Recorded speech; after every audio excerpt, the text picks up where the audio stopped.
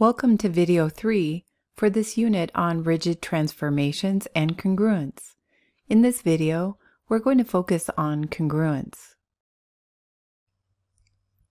Congruent is a new term for an idea we have already been using. We say that two figures are congruent if one can be lined up exactly with the other by a sequence of rigid transformations. For example, triangle EFD is congruent to triangle ABC because they can be matched up by reflecting triangle ABC across AC followed by the translation shown by the arrow. Notice that all corresponding angles and sides are equal. Here are some other facts about congruent figures. We don't need to check all the measurements to prove two figures are congruent.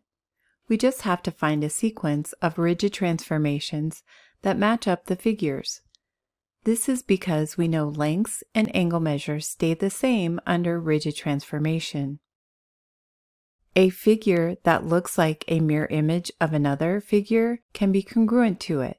This means there must be a reflection in the sequence of transformations that matches up the figures. So how do we know that two figures are not congruent? If we copy one figure on tracing paper and move the paper so the copy covers the other figure exactly, then that suggests that they are congruent. If they don't line up, then the two figures cannot be congruent.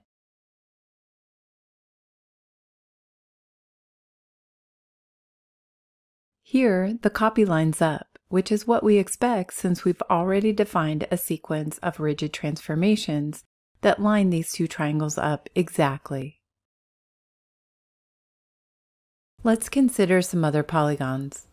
If there is no correspondence between the figures where the parts have equal measure, that proves that the two figures are not congruent. In particular, if two polygons have different sets of side lengths, they cannot be congruent. For example, the figure on the left has side lengths 3, 2, 1, 1, 2, 1. The figure on the right has side lengths 3, 3, 1, 2, 2, 1. There is no way to make a correspondence between them where all corresponding sides have the same length. Comparing the side lengths helps us recognize that there is no way to define a sequence of rigid transformations that line up these two figures exactly. Next, if two polygons have the same side lengths, but their orders cannot be matched as you go around each polygon, the polygons can't be congruent. For example, rectangle ABCD can't be congruent to quadrilateral EFGH. Even though they both have two sides of length 3 and two sides of length 5, they don't correspond in the same order. In ABCD, the order is 3, 5, 3, 5, or 5, 3, 5, 3. In EFGH, no matter how we say the side lengths around the polygon, they don't match the order of ABCD. Lastly, if two polygons have the same side lengths in the same order, but different corresponding angles, the polygons can't be congruent.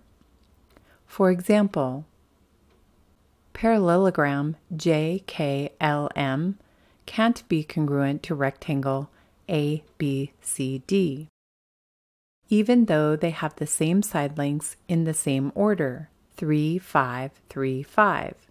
The angles are different. All angles in ABCD are right angles.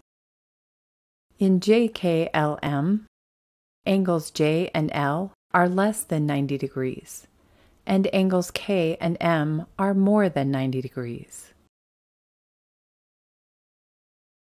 To show two figures are congruent, you align one with the other by a sequence of rigid transformations. This is true even for figures with curved sides. This means that the distances between corresponding points on congruent figures are always equal, even for curved shapes. For example, on these congruent ovals, corresponding segments AB and A'B' have the same length.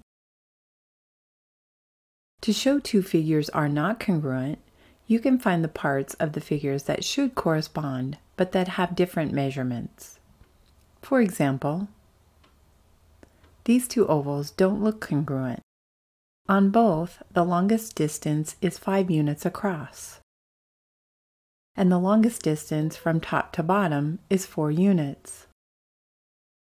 The line segment from the highest to lowest point is in the middle of the left oval, but in the right oval, it is 2 units from the right end and 3 units from the left end. We can see that the two segments for each oval do not intersect in the same place. This shows the ovals are not congruent.